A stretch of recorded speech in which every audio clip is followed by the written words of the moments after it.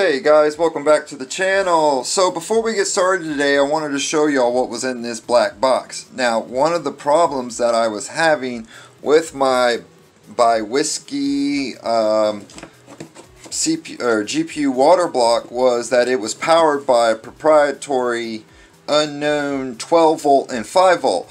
Now, I actually bought two CPU blocks, two different models, and one came 12 volt and one came 5 volt. And it came with a very odd connector, and I was like, whoa, how do I power this? I could just cut it off and power it that way.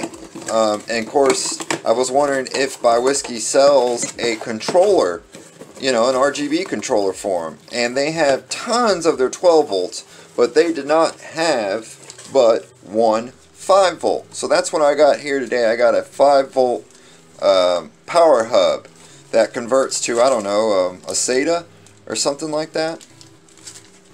And here is the hub, so I can actually plug several things into it, which is nice.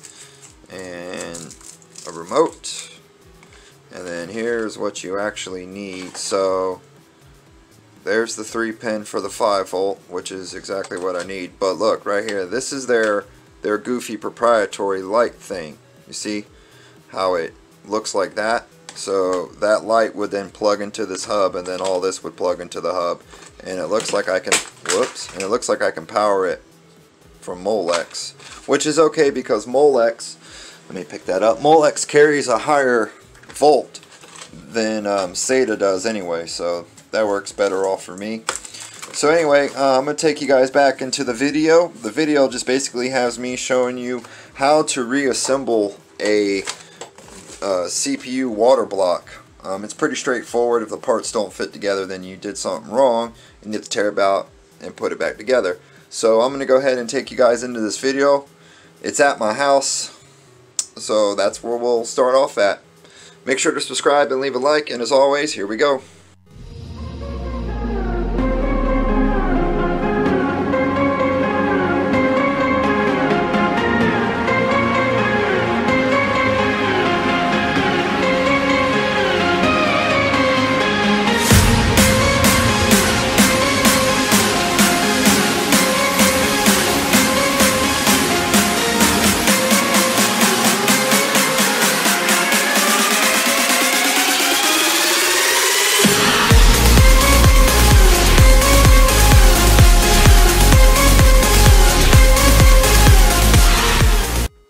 Guys, welcome back.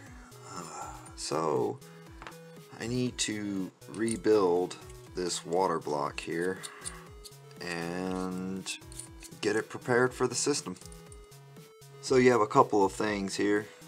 This is your distribution or your back plate. That's where the actual CPU touches. These are the micro channels. I always talk about how your blocks and your radiators and stuff will get clogged, and that's what kills the performance of it, and that's what you don't want, is for those little channels to get all clogged up and stuff. That's a very bad thing. As you can see, this one's brand new, but I need to assemble it. I took it apart to well, I don't remember why I took it apart. I took it apart for a reason a while back ago. And I was like, you know what, I think I'll use that CPU block, but I'm going to have to do a couple things. For one, I painted this. This right here was chrome, and I didn't want it to be chrome, I want it to be black. Right here is your flow, I call it the flow smasher. Basically what it does is that your water will flow through there, come out the other side, and what it does is it presses it against those fins that cause the water to go through the middle and then go out through the fins. That's the point of this thing. And then don't forget the O-ring, gotta have one of those.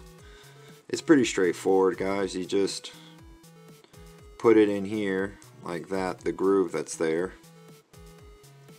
Make sure it's seated in there nice and good. If there's ever a part that fails on these, it's the ring. The actual ring is what usually fails on them, and then you have a problem. So that will go like that. And then you need to take this, and of course you can already see the shape of it. It's quite easy. It would just sit like that in that little groove there. And then this, let's see here, which way does it need to go? It needs to go, let's see here, that's the inlet, and then that would be the outlet. So I'm thinking, which way are my lines? Here, let's put it this way. Alright. Don't screw it down or not, but let's put it that way and look at it. Oops, it's kind of crooked. There we go. See, can you see down inside there?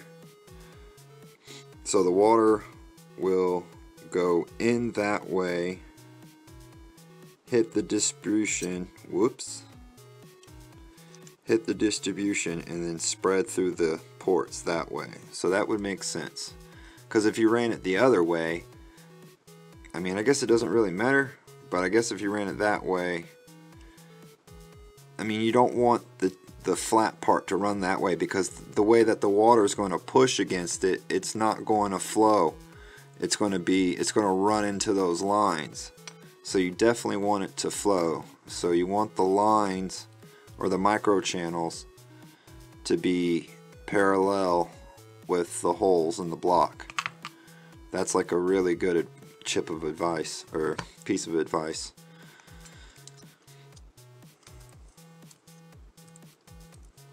Alright, we need this. This is the next thing. And then we put this in there. And of course, we need our screws. I'm just going to start this one right here by hand. Alrighty. Here, let me move the block real quick. But want to know how much money this is? Each one of these packages was 60 bucks. So 60, 120, 180. Isn't that ridiculous? But I mean, if you want good fittings, that's what you pay for, man. These are Freeze Mod branded fittings. And then of course, after I bought them, I found a website that was selling them for like $2 a piece, which, oh, it pissed me off because I've already got these. And I was just like, you know what, forget it, I'm not even going to worry about it. They're basically the same as my blue ones, you see. Hold on, let's screw that down a little so it looks a little more even. You see there it says Freeze Mod. And then right there it's Freeze Mod. But I didn't want to go with blue this time, I wanted to go with black, because the case is black. So we're going to go with black, and if yes, we are going to run blue tubing. This same blue tubing, not this though. I mean, I got fresher stuff. Also, I wanted to show you all this. Look at this. See the tube? See all that stuff in there? That's the residue and stuff I was talking about. I just run regular water, but I put a couple drops of dye in there for you. Okay? And if you run a biocide in it as well, then you're also likely to get it. But look, see the fittings? Even the fittings have that white stuff in it. And then you can really see the layer. See, I scraped some of it off with a screwdriver. But that's what happens. That white stuff builds up in your components. It built up so bad in the radiator that I had to buy a new radiator. I just bought it on Amazon today. But yeah, I bought a whole bunch of these little black fittings. As you see, a couple bags worth of them. So yeah, that's that. We're going to go ahead and get started on that build today. I think what I'll do, guys, is I'll basically, I was going to do like a build montage with it, but then I decided not to. I was like, I think I'll just show them the final product, the final, what it looks like, what it's done. Because I really want to enjoy building it, and it's hard to be filming and, like, I don't know, I have a hard time of filming it.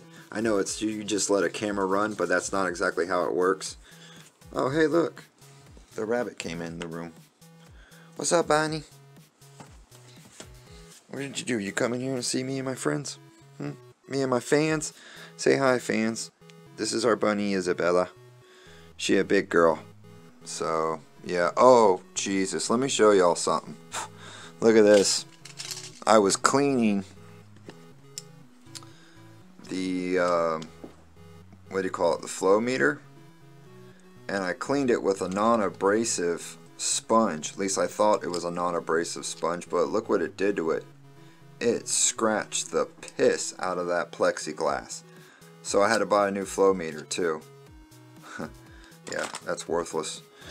Alright y'all, thank you for watching. Please subscribe because there's going to be some great stuff coming up here in the future. And I hope you guys like the computer stuff because that's all we're going to be doing lately. Y'all be cool.